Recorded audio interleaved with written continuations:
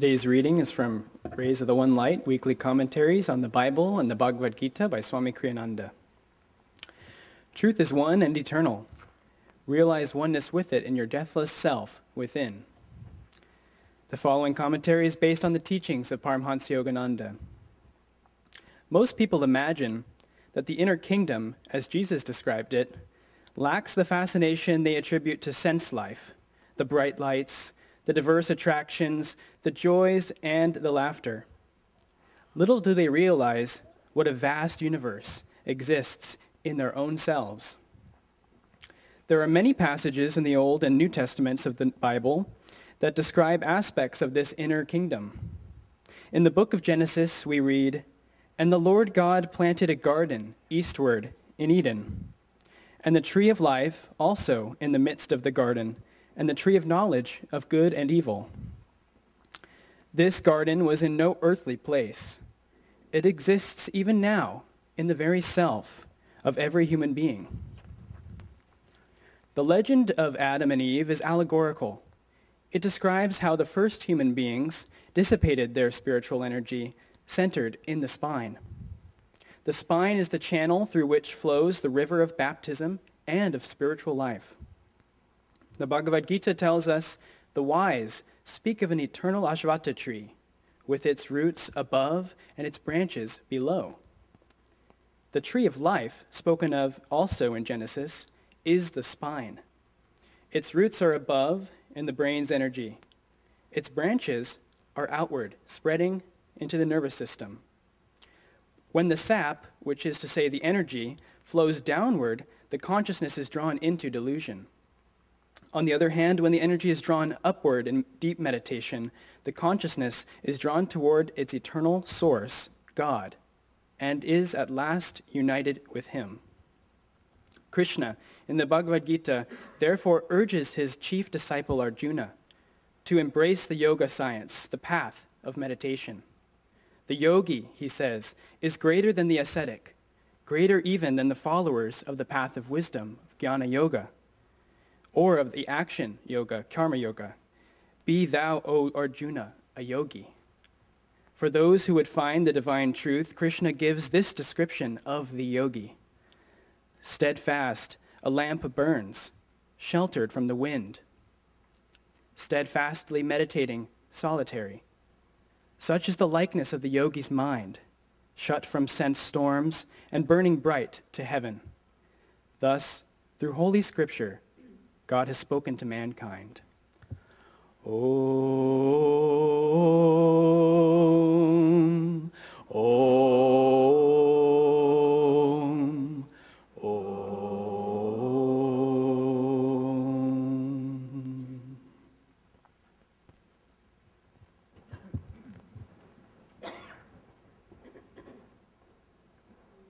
Morning, everyone. This subject, the inner kingdom, is pretty central to our spiritual practices. And someone sent me a little insight about the inner kingdom through Jewish Buddhism, they called it.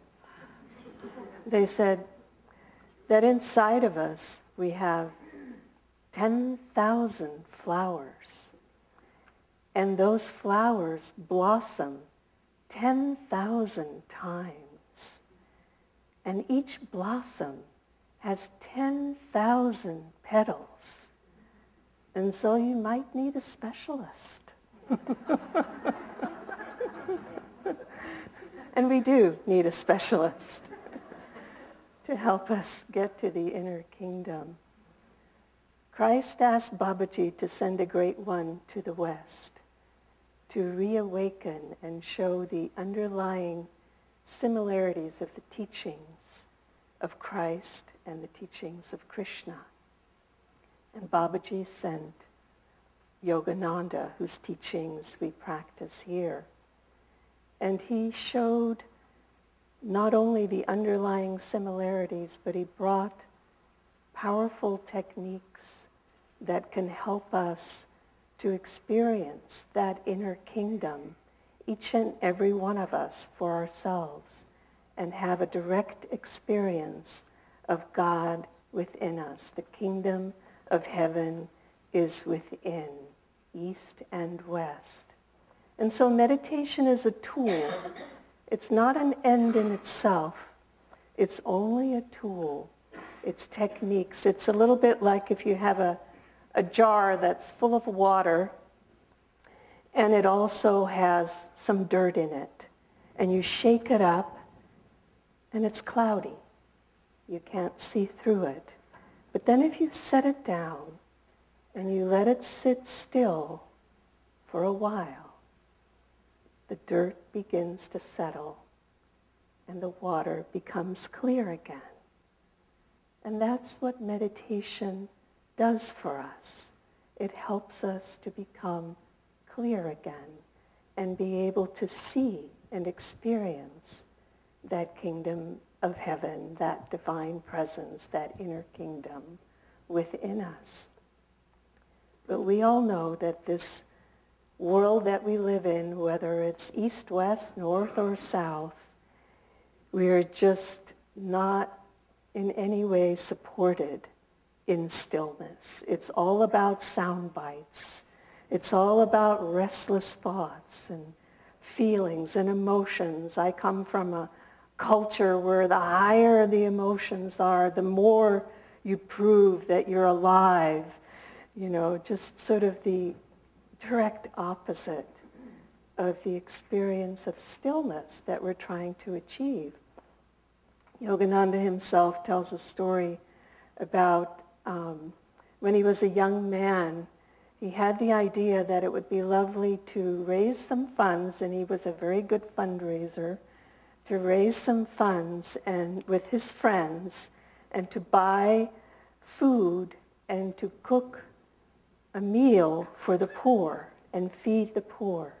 And so he did that, and he worked all day long, all night long. They cooked and cooked and cooked, and they fed people throughout the day, poor people who came, hundreds of them, and late into the evening. And then they cleaned up, and finally, when, after all of that, he was finished very, very late into the night, he said, God will surely understand that I'm tired and I won't meditate tonight. I'll go to sleep.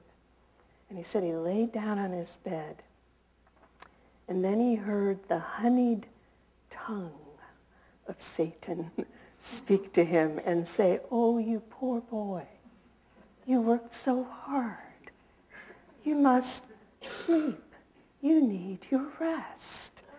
And he said he just sat up with determination, and he did his kriya, and then he went into ecstasy. And he stayed in that position in ecstasy all night long. He used to call sleep counterfeit samadhi, And so we just battle with that all the time. We think we need all of these comforts. And he was just saying, we need to break through that because the world doesn't support it. We have to sort of go in against that, lean into it, and do our practices because you sort of need to be able to sit long enough for the dirt to settle and the clarity to come. There's another story of one of his direct disciples, Dr. Lewis, and his wife. They were both direct disciples. They went on a vacation with Yogananda, and they had a long day of travel. And they arrived at a hotel and checked in, and Mrs. Lewis especially was exhausted. And so they ended up getting adjoining rooms in the hotel.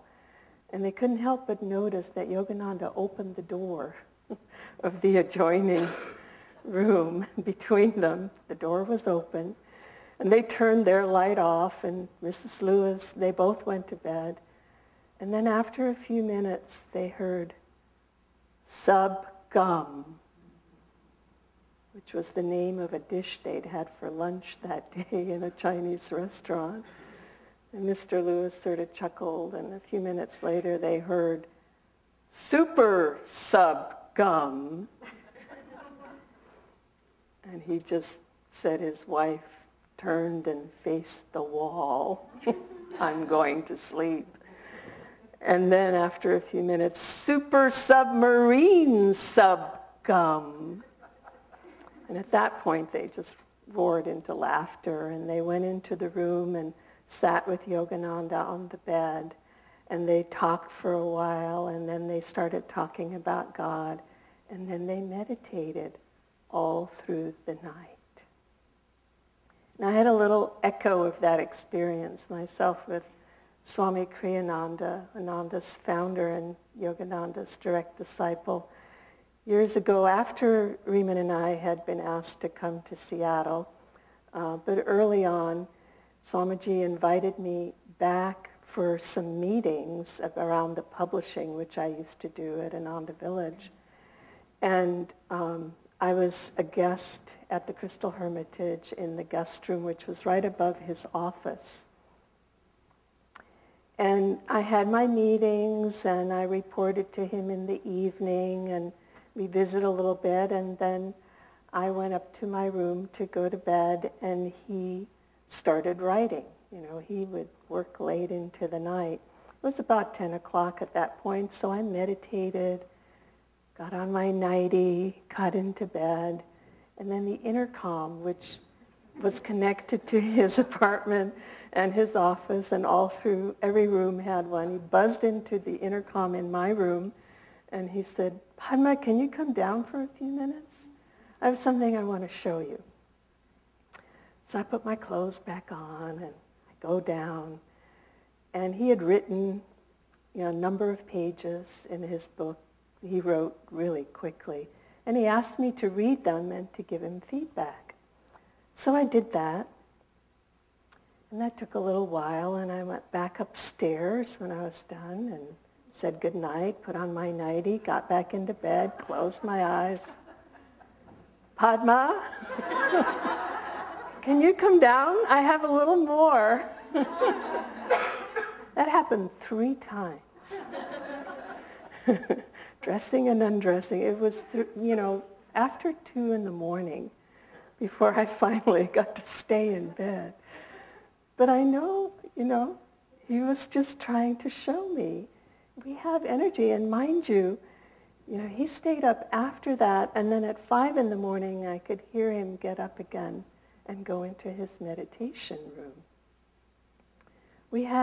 Yogananda said we have more energy in the tip of our finger than it takes to light the city of Chicago for a week.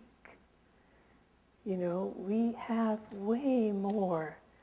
The divinity within us is bright and full of energy, and we just touch just the tip of the iceberg in our daily lives.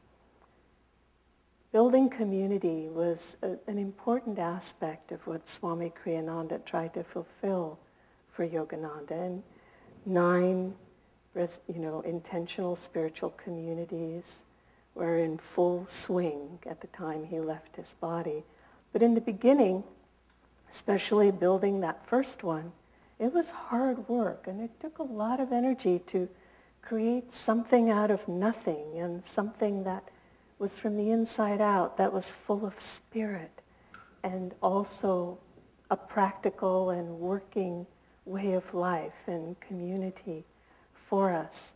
And I remember he'd give a Sunday service in that time frame somewhere, and he'd go, "I could walk away from community like this if God asked me to. It's not about anything on the outside. It's only about loving God and what is happening with us spiritually on the inside. That's all that really matters." And we think, God's calling me to go here or to go there or to do this or to do that. But let's not fool ourselves. God's only calling us to go within. I was reflecting yesterday when I was thinking about this topic. We have Yoganandaji's family here. And I was thinking about that first chapter in the autobiography where he talks about his early family life. And he talks about being from the Kshatriya caste in India, which is the warrior caste. And what that really means is those who are nobly serving humanity and willing to lay down their lives like a soldier to help uplift others.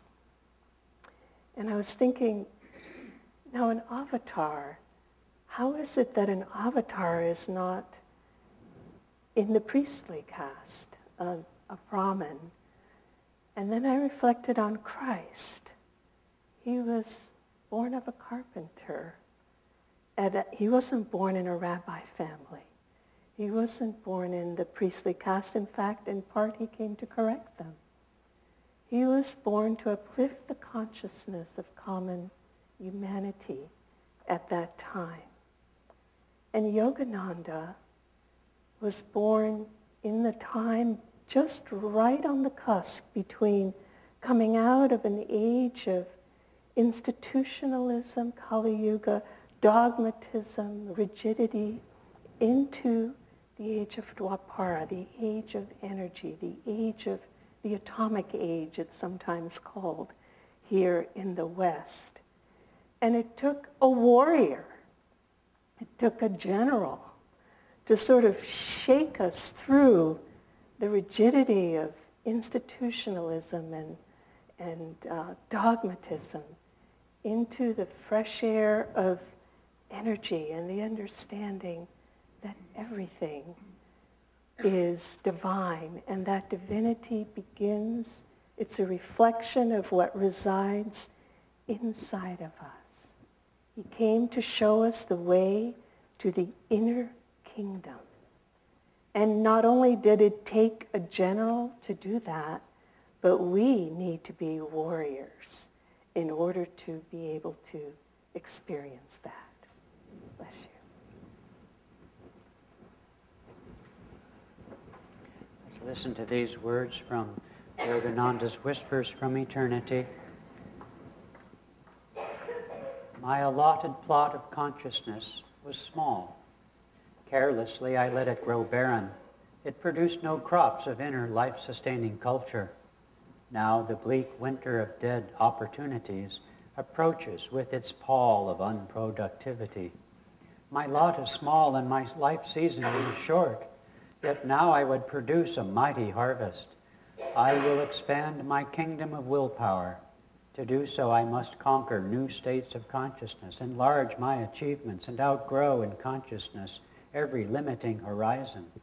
But, oh Father Divine, there are billions of my hungry thought families and their little ones to feed. And for them I need a big harvest during this short season of my earth life. The irrigating waters of my craving many times grew dry, while my soil of inner culture was left undeveloped.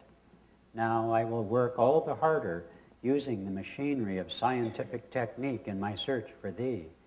O divine sower, with thine unseen hand, throw thy living seeds of inspiration into the cultivated furrows of my awakened resolution. In this short remaining season of my earth life, let me reap the largest harvest of all, thy cosmic vision.